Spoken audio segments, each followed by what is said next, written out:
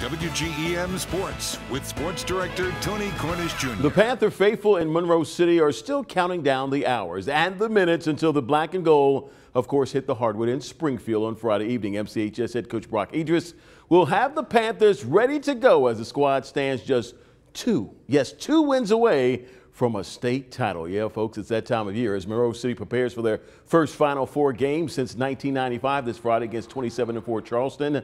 As you look at the experience factor between the two teams, there's certainly a difference. The Blue Jays have been to the state tournament each of the last 2 years and finished as runner-up back in 2018, while the Panthers have nobody on the roster currently who was even born during the program's most recent run, of course, and dole out heavy minutes to young sophomores this year. Now, despite that gap, Monroe City feels they'll be well prepared in all areas to when they hit that big stage in Springfield in less than 72 hours. I think that they've got the experience throughout the regular season.